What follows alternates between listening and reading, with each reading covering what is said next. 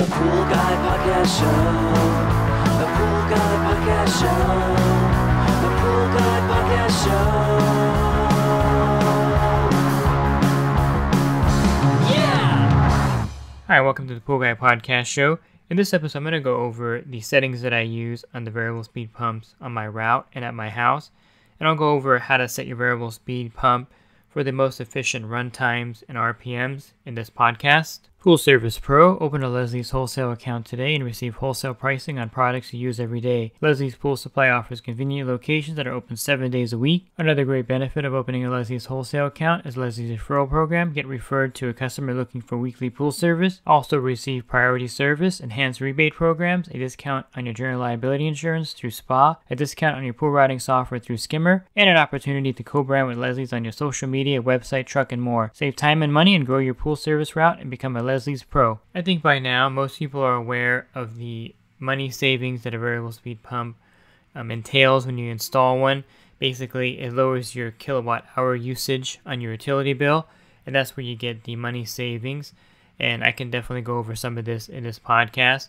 But I want to start with how I set my variable speed pumps up on my route and my house, for that matter, to kind of give you the optimal savings and probably the optimal way to run your variable speed pump. Everyone's a little bit different, but I prefer running my variable speed pumps on my route on just 2 speeds. It makes things simple. It also makes it easy for you to explain to the customer when their pump turns on. You know, they may call you and say, hey, I don't hear my pump turning on, or I hear the pump humming. Is the pump running? And if you have, 4 or 5 different speeds programmed in, it's really confusing to you and your customer of when the pump is running. You know, what that noise is. Is that noise normal? Is the pump working? Is, on low speed, is the water moving? And so for me, I think basically using 2 different speeds is all you really need. And I think that kind of goes back to the day of the dual speed pumps. You would have one high speed 3450 RPM, and then the dual speed pump would allow you to set it at 850 RPM, something really small, or 1100 RPM. So it's like a really low RPM based on the pump. And that's kind of how the dual speed pumps work. You would save some electricity because you would run it on the low speed for a longer period of time than the high speed.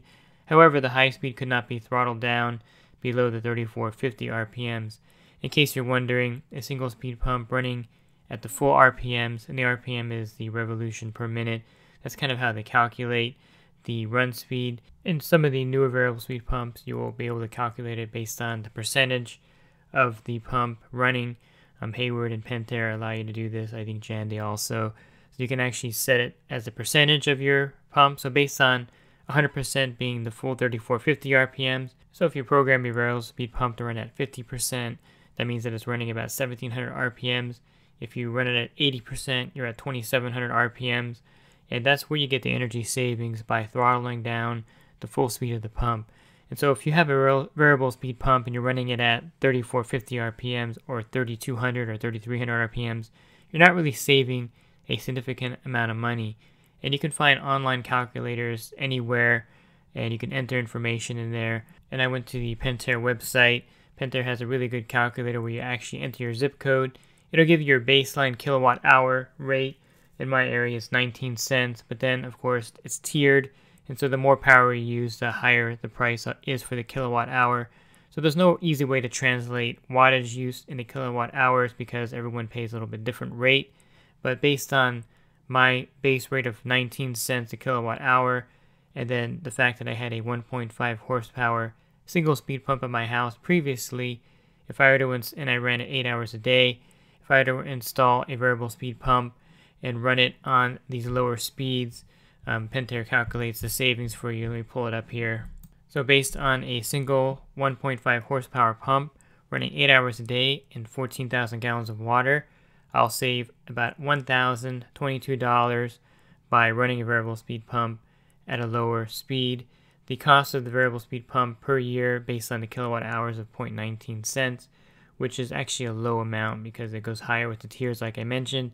It'll cost $130 a year to run the variable speed pump, and that'll take my kilowatt hours from 496 kilowatt hours to 56 kilowatt hours a month, which is an 89% reduction in the kilowatt hours. Now, this is achieved by running your pump at a low speed for a very long time. And so here's how I set my speeds up on my route and on my pool. I'll use a low speed, which is 1700 or 1800 depending on the pool, and then I'll run that pump at that speed for a very long time based on the size of the pool, 10 hours, 12 hours a day. A small pool, maybe 8 hours a day on the low speed. And this is the primary speed you're running it at, so for the most part, you're running the pool at this low speed. This, however, means that the automatic cleaner is not moving, that if you have a pressure side cleaner, it's not going to have enough power to generate the flow to that pressure cleaner. And so 1700 RPMs, 1800 RPMs is not ideal when you want to run your cleaner. And I'll go over the high speed, or the medium speed actually, and if you have a cleaner, what you need to do. And so the reason why you're running the low speed for such a long time is because you're running at about half the speed of your single speed pump. So if you were running your single speed pump 8 hours a day, if you cut that in half, that would be 1700 RPMs, and that would mean that you have to run it for 16 hours a day to get the same amount of water through your pool that running a single speed pump at 8 hours a day would generate. And so running it, it's easy to do the math, I think, if you take what you're running your single speed pump at now. So if you're running it at 10 hours a day and you cut the RPMs down to half, then you have to run it for 20 hours a day to achieve the same flow. Now you don't need to run it exactly for 20 hours a day because you're going to have a medium speed also running in there. Depending on how you want to set that medium speed, you can set it at 2200 RPMs or 2400 RPMs, and that will get enough flow generating in the pool to give you some turnover, to get the skimmer working, to get most automatic cleaners working. Now if you have a suction side cleaner, depending on the cleaner, you may need to boost it up to 2600 RPMs, maybe 2800 RPMs, but I wouldn't really think you need to go higher than that. You just have to kind of play with the valves on your automatic cleaner, your suction cleaner, to get it moving at about 2600 RPMs. That way you can maximize your savings. And since you have your pool running on the low speed for most of the time, you really don't need the cleaner moving in the pool for that long of a period of time. Depending on how big your pool is or how dirty it gets, I would say having that cleaner running for 4 to maybe 6 hours a day is sufficient. Before, in the past, you would run it for 8 or 10 hours a day, so it's not much different running that suction cleaner for a little bit less time in the pool. It'll still clean it really well. If you have a pressure side cleaner, putting your medium speed at 2200 RPMs or 2400 RPMs is definitely enough speed to get that booster pump working, getting enough water pressure to the cleaner, and getting that Polaris or Pentair pressure cleaner working, or Hayward pressure cleaner working in the pool. You wouldn't need much more flow than that, because basically that booster pump is going to kick in and take some of that water from the main pump, and running it at 2200, 2400 RPMs is plenty for that. And so if you notice in this example here, I have one low speed running for most of the day, and then I have a medium speed running for a portion of the day. Now you can base your medium speed on your pool size, how many turnovers you want each day, but basically if you're looking at just straight wattage of a low speed, let's say it's 1700 RPMs, you're looking at about 130 watts that it's using as it's running at that speed. And so if you kind of do some math with a single speed 1.5 horsepower pump, let's say it generates 1000 watts every time it's running, and then you have a variable speed pump running at 1700 RPMs generating 130 watts, you can see that's 10 times less roughly in the power usage. And that's where you get your savings, because you're not utilizing the full speed of that pump. Now the medium speed at 2400 RPMs or 2300 RPMs, it's generating some more wattage. I think if you look at your pump, each one's a little bit different, but it can range from 400 watts to 450, 500 watts at the most, I think. And that's still half of what you're running your other pump at. And so running the medium speed, I don't think you want to run it for a very long time, because the fact that it costs more to run it at medium speed, and the low speed is doing its job of circulating the water anyway. The medium speed doesn't need to be set for an extremely long period of time. And again, you want to adjust that based on your needs. If you have a saltwater generator, of course you want to run that so that you can get the salt cell producing the chlorine. If you have a suction cleaner, you want to make sure you run it long enough so the cleaner cleans the pool. And you want to run it long enough so that the skimmer will actually skim some surface debris off the pool, because running it at 1700 RPMs, nothing is really happening in the water. There's no movement on the surface. The surface may look a little bit dirty, and so a medium speed is a good way to get things moving and to have your pool actually look fairly clean.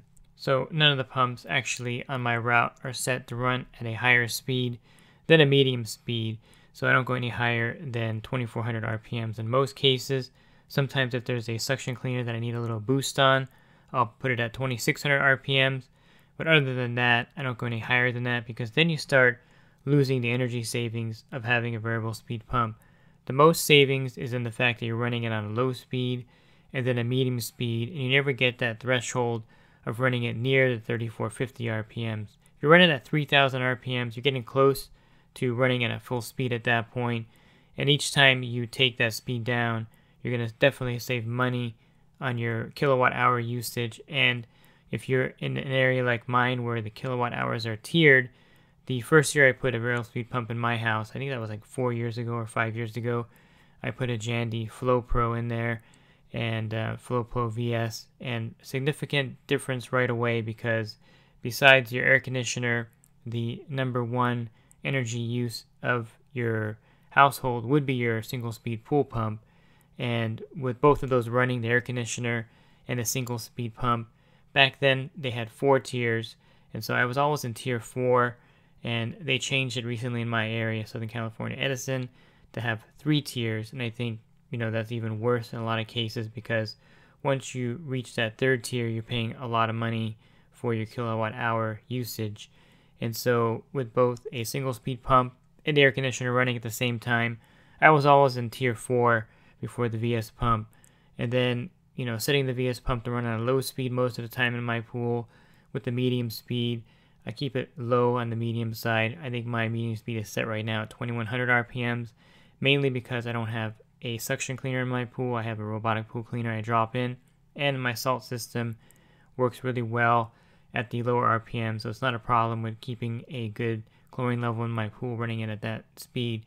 In the summertime, I may boost it up to like 2300 RPMs, but it also depends on your filter size, how much gallons per minute you're pumping.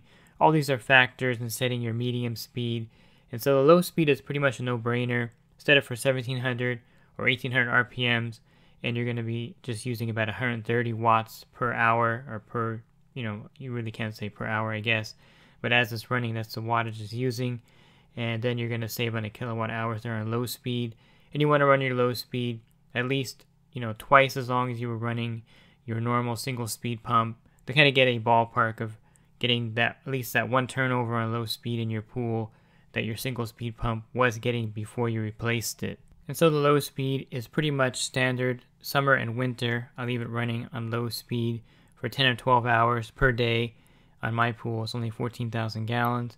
And then the medium speed is the one that I adjust seasonally. So in the winter time, I'm actually running my medium speed 3 days a week, and I'm running it for about 4 hours right now in the winter.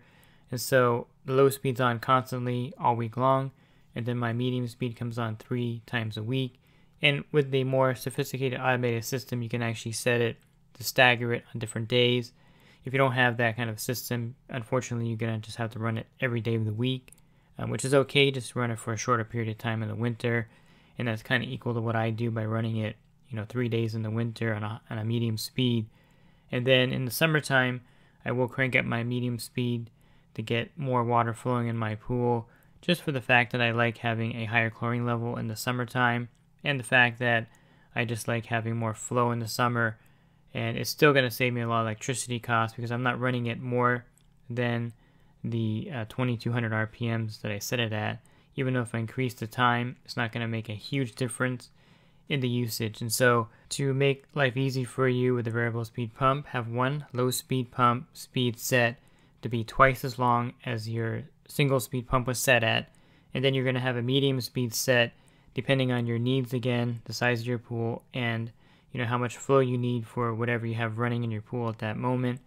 And then you just have those 2 speeds in your program, and it keeps everything very simple for you and for your customer. So if a customer asks you, hey, when does my pump turn on, because I hear it humming and I don't know if it's running or if there's something wrong with it, you can tell them, oh, your low speed comes on from 7 a.m. It turns off at 5 p.m. And then right at 5 p.m., the medium speed will come on and run until 10 or 12 p.m. at night. And if they have like a spillway or water feature, you can adjust that so that, if at 10 o'clock at night they don't want to hear their spa spilling over, you can set the low speed to come on, I guess, 1 a.m. in the morning, turn off at 2 p.m., and then have the medium speed come on and turn off at 8 o'clock at night. And that way they're not kept up at night by the water spillway spilling over. So kind of adjust it based on the needs of your clients also. You don't want to have the higher speed pump running where it could disturb them if they have their pump next to their bedroom window, which is, weird, but a lot of cases I have that on my route where right outside their bedroom or bathroom window is the pump.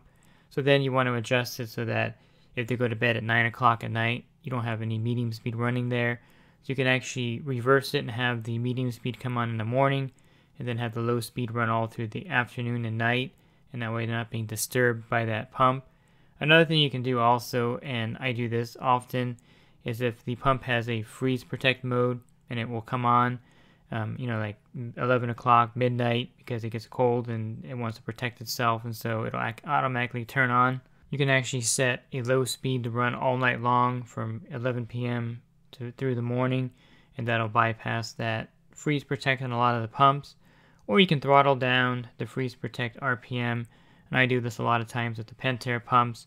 And so when the freeze protect activates, when it gets to 37 degrees, I think that's the temperature, then you have your pump come on at a high speed and it wakes everyone up.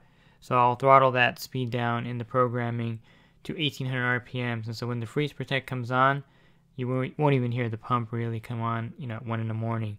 So that's some things you can do there to minimize the noise. And I think utilize the fact that on the lower speed, the noise of the pump is very pleasant. You don't hear it.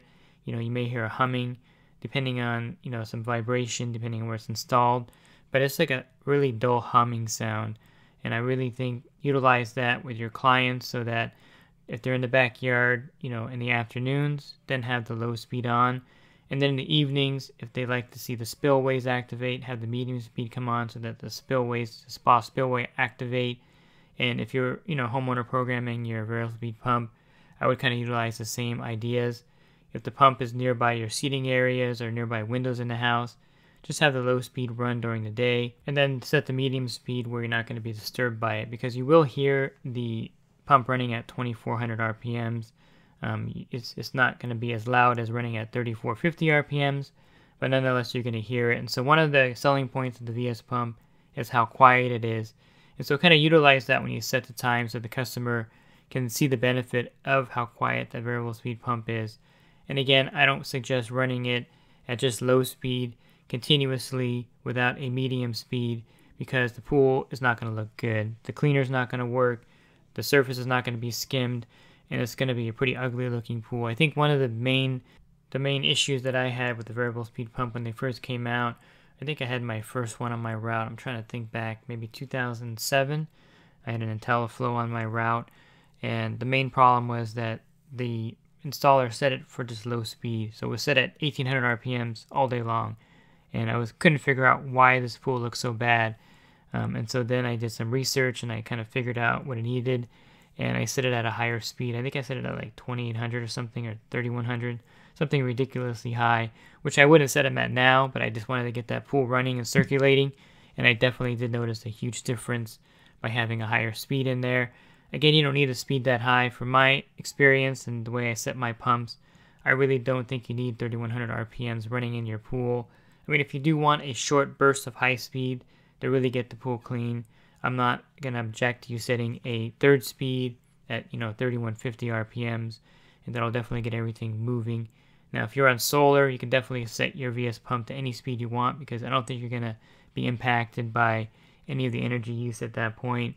But in most cases, if you really want to save the money, like at the Pentair site, I'll go back to the site right now and refer to that. If you had a 1.5 horsepower single speed pump running there, and you want to capture that $1,000 savings that the site says you'll get, then you're going to only have your pump set on a low and medium speed. And I think there was another site, I can't remember what it was, you can actually set the RPMs in there and get your calculations based on the kilowatt hours in your area. But basically, if you want to capture the savings and then the 90% reduction in the kilowatt hour usage per month, you're going to have a low speed and then a medium speed running for a short burst. Again, pool size, what you want that medium speed to do is going to determine what to set it at, and 2 speeds is all you need. the dual speed pumps kind of set the standard. It's very logical to have just 2 speeds. Some guys set like 4 or 5 different speeds. There's some controllers that take 8 different programs, and then you have overlapping programs and you have no idea what's going on. So I think keep life simple for you and your customers by just using a low speed and a medium speed and leaving it at that. And then I'll give you a few cautions here. So now if you set your pump at these 2 speeds and you notice some water quality issues, let's say there's algae growing in a certain area of the pool, or the cleaner's not really getting full coverage, then you're really going to need to play with your speeds a little bit. Maybe cut the low speed back slightly, increase the medium speed runtime longer, maybe increase the RPMs of the medium speed. And as your pool filter gets dirty, you'll have to adjust the medium speed also, because if you have a DE filter especially, you're going to really see the impact in the flow with a dirty DE filter. Cartridge filter, not quite as much impact. And I really recommend that if you are thinking about getting a new variable speed pump put in, that you do get a new filter put in if you need one. And so, you can really notice a difference in flow. If, let's say you had a 60 square foot DE filter and then you want to put a variable speed pump in there, I would highly recommend putting in maybe like a 400 square foot cartridge filter, because you have a much larger filtration area for your pool. You're going to see a huge increase in the flow in that pool, on the lower RPMs in fact. And so the filter is also a factor that I think you need to consider. If you have a sand filter, the good thing about that is that it doesn't really affect it on a lower speed, because there's really not a lot of resistance for the water. It's just sand going through the water going through the laterals through the sand. Not a lot of resistance, so you can run a sand filter on a very low RPM and still get really good flow on a sand filter. The only filter I think that you're going to have problems with is a DE filter. As it gets dirty, the flow definitely is really affected by that. And so if you have an old DE filter and you're thinking about getting a variable speed pump and you want to put one in, I suggest cutting that DE filter out, installing a 425 square foot, 450 square foot cartridge filter, and that way you can really utilize the flow of the variable speed pump through your system. I just recently replaced my 320 square foot cartridge filter with a 425 square foot cartridge filter, and I gotta tell you, that extra 100 square feet, you can really notice the flow with the variable speed pump running on a low speed. At 1700 RPMs, I can actually have my spillway working in my spa. You can see the water flowing over, and with the 320 square foot cartridge, I wasn't getting that same spillover. And the only thing I changed on my setup was I increased my cartridge filter size by 100 square feet, and that definitely increased the flow of the pool and makes the flow a lot better. So one factor to look at besides setting the RPMs is also your filtration. And if you have an old DE filter, I definitely recommend replacing it. Sand filter, again, not much effect on it. And if you have a small cartridge filter, let's say you have a 200 square foot single cartridge filter, I definitely recommend going to a 400 square foot cartridge filter. And you're going to definitely see better flow in your pool, and this is definitely going to translate into saving money on electricity costs. And so if you have to pay for a new filter, you're going to actually recapture that money, because that filter is going to allow the pool to flow a lot better, and then you can adjust the VS pump down even more.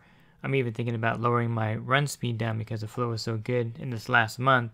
But besides that, I think when you spend the money on the equipment, the new variable speed pump, if your filter is old or if you have a DE filter, I would definitely consider getting a large cartridge filter installed to maximize that variable speed pump and to maximize your energy savings over time. And so that's basically how I set up the pumps on my route. I have a low and medium speed running, and that's about it.